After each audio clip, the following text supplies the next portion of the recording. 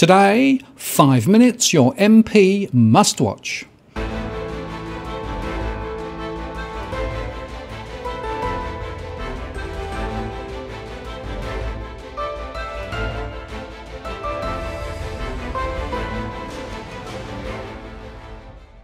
Hello again, it's Martin North from Digital Finance Analytics.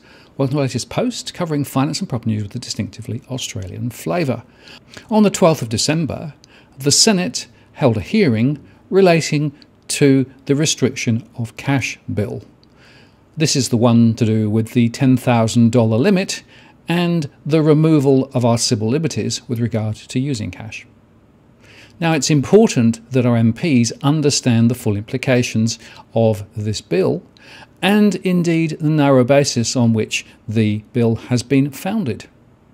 And to that end, the CC has created a compilation of the best bits of the hearings. It's only 5 minutes long, and I'm going to play it now, but the purpose of my making this show is not only for you to watch it, but to ask you specifically to reach for your MP and senators and to tell them that they must take 5 minutes out to watch this show. What is the evidence of the need for Scott Morrison's $10,000 cash ban? The Morrison government claims its currency restrictions on the use of cash bill is necessary to combat tax evasion and money laundering in the black economy.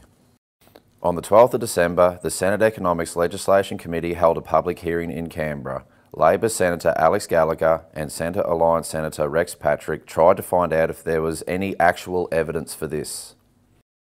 The Small Business Ombudsman didn't see the evidence. So, is there any evidence that people are using these cash payments to avoid GST payments? And this is exactly, as I said in the opening statement, we have not seen that evidence. The Australian Taxpayers Alliance didn't know of any evidence. The example earlier was that, there's probably not a great incentive for a business that's buying some farm machinery or whatever for cash to avoid the GST because they have input and output credits. And you need to balance them together to get the true benefit. So is there any evidence that that's not working or people are stepping right outside that? I don't think so. I don't think there's evidence that just because of cash people, there are evading taxes and evading GST. That's what audits are for, and there are laws in place to avoid this kind of thing. Businesses do have to report large cash transactions, and so with something like $10,000, they aren't going to be cheating on their taxes, and if they are, they'll get caught. The Reserve Bank of Australia couldn't provide any evidence. And is there any evidence as to the size of the black economy? I mean, this store of wealth, how much of that store of wealth would be, from the task force's view, black market activity? I think it's probably better you ask Treasury and or the task force. Oh, you itself. raised the task force, so I thought you might have had some view on that. AUSTRAC, the agency that monitors transactions over $10,000, had no idea. I'd pay $11,000 in cash now and it's completely legal. No problem. After the enactment of this bill, that will have to be, if it's to an ABN holder, that'll have to be done electronically, or it will be illegal. Is that right? That's my understanding, Senator. Okay, so how many more transactions are you going to see? Has anybody done the snapshot of that? That would be a question I would have to take on notice, Senator. Well, perhaps if you could, because if you do 2.6 million, we want to know what is the size of this problem you're trying to solve. In terms of the size of the problem, I think that's a question best directed to Treasury. But you're going to count them. The Australian Taxation Office couldn't tell Senator Patrick the purpose of the bill. But in some respect, we're trying to deal with the black economy, which inherently, I presume, means collection of greater taxes for consolidated revenue. Or is the purpose of the bill, in your view, to, as was suggested by the Uniting Church, to basically make life more difficult for people who are attempting to money launder or so forth, or is the purpose to gain additional revenue? Well, I defer to my Treasury colleagues about the purpose for the bill, Senator. So what evidence did the Black Economy Division of Treasury provide?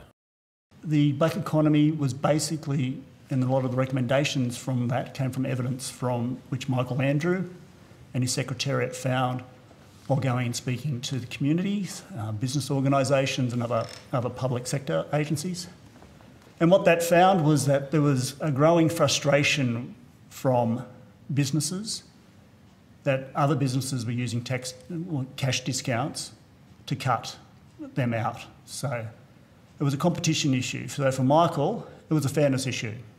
I just want to go to this business of competition. So you are saying that there have been submissions to the task force from employers saying that people using cash were undercutting them. I mean, do we know how many submissions? Do we know the level of that, or is it?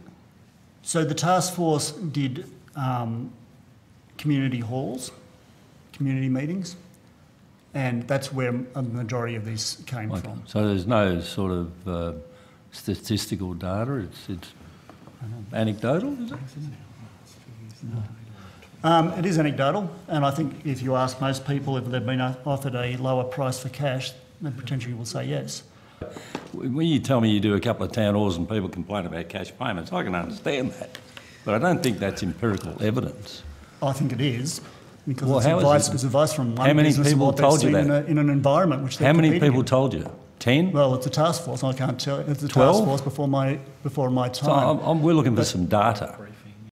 Should radical legislation that jails people for 2 years for using legal tender in transactions over $10,000 be based on anecdotal evidence? For more information, go to stopthecashban.com.au. The reason this is so important is because there is no foundation in fact or data or intent to support the bill. And our politicians need to understand this before it's too late. So do watch the extract, and then, when you've got time, reach for your MP either by phone or email and recommend that they watch the video too. The link is in the comments below. I'm Martin North from Digital Finance Analytics. Many thanks for watching, and I'll see you again next time.